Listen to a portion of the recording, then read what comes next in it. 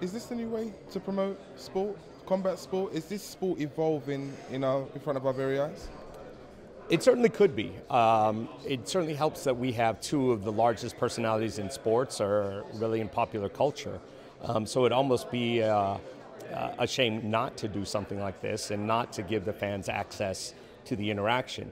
The number of athletes that I think could support this kind of platform is relatively small, but I do believe that this is a good model where possible. And we are in an era where the public expects to connect with their athletes, with their actors, with their role models, with the people they admire, and they often do through social media. This is a real-life extension of that, an ability to experience and interact with these two prime athletes in person. There's been some outrageous comments made on both parts, not least Conor McGregor recently.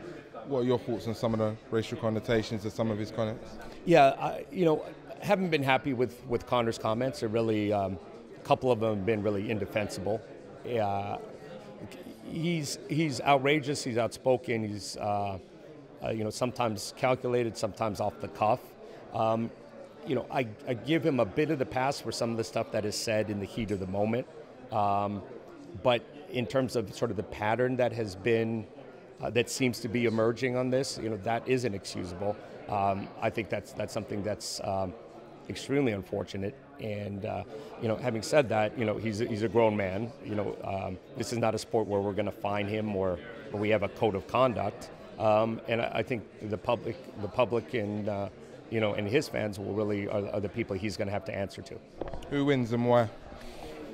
Well, it really depends on which Floyd Mayweather we get.